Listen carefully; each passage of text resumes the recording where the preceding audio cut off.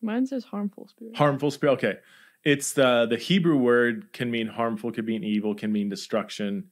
I think the best way to understand those verses is it's a spirit that causes destruction, not a spirit that does morally evil things.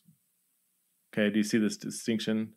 Like the Hebrew word it can mean many different things depending on the context. I forgot the actual Hebrew word, but like there's a verse in Amos 3:6, I think, that says, if evil, same word, falls upon a city, has not the Lord done that? Like the Lord is responsible for that. But it's talking about like if a city is destroyed, God is sort of sovereign over that. It's not talking about the Lord being the cause of somebody doing moral evil.